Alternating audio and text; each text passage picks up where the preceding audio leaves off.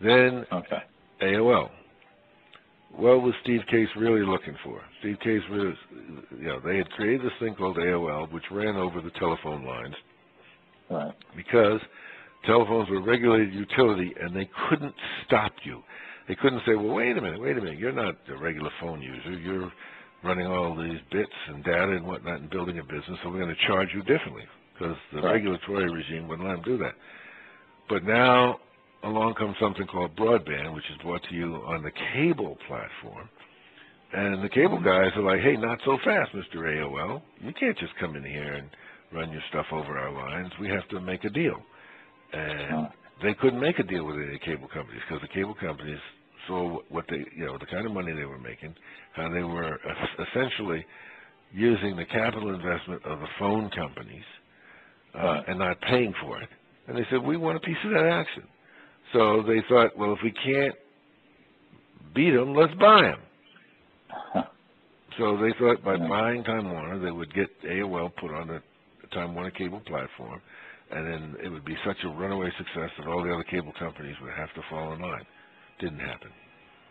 Meaning we were only 20% of cable distribution in the United States, but we were an important 20%. We were all of New York City, and we were a couple other major metropolitan areas. So let's say all of a sudden, let's say that the AOL guys' fondest wish had come to pass, and we had just simply put AOL on Time Warner Cable and had a broadband offering that was wildly popular. Then they would have a model. They would be able to go to all the other cable companies and say, look, see, Time Warner Cable's making money, AOL's making money, we're all making money, join the party. To be 100% candid, they were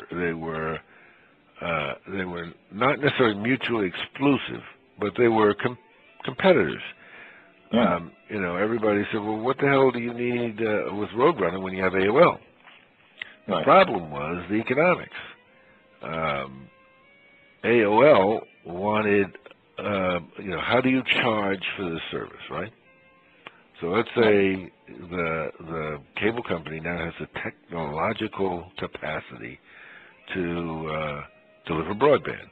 Well, it's got to have a wrapper around it. It has to have some kind of branding around it. So they created something called Roadrunner. And they said it's going to cost you $40 a month, right? Now, they could have just as easily said, well, we don't need, why don't we use AOL? We'll just call it AOL. And then you'll have not only, broadband, but you have all the AOL services and chat rooms and schmutz, right? Right. To which the AOL guy said, oh, that's great. So we'll take 30 of the $40, and you, cable company, keep 10.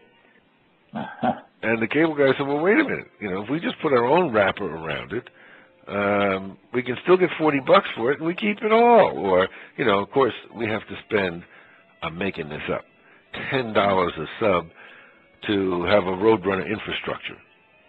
But then, so it costs us 10, and our margin is 30. Or we can avoid putting our own infrastructure in place, use AOL, and our margin is 10. Why would we use AOL? You follow? AOL's argument was, wait a minute, who the hell is going to buy something called Roadrunner that's a stripped down, no functionality service, or to the extent, if you have, I think, again, these are not only to the numbers, but let's say you're passing, I think when we first had this argument, you're passing 18 million homes in the U.S., and you've got 13 million of them signed up as customers, right? But your opportunity is 18 million. The AOL guys would come in and say, if you use AOL, at least half of those guys are going to sign up. So that's 9 million customers you're going to have. And at $40 a customer with 30 to us and 10 to you, that's, big money. Because whereas if you use some no name, no account, no functionality brand like Roadrunner, maybe you'll get 2 or 3 million. The cable guys said, we'll take our chances. Their belief was that people would buy the broadband, they'd buy the speed.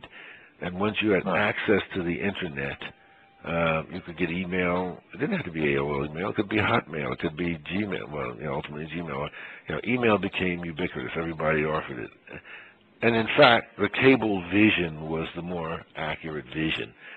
That the things that AOL had behind its wall garden Right. were all being replicated out in the free web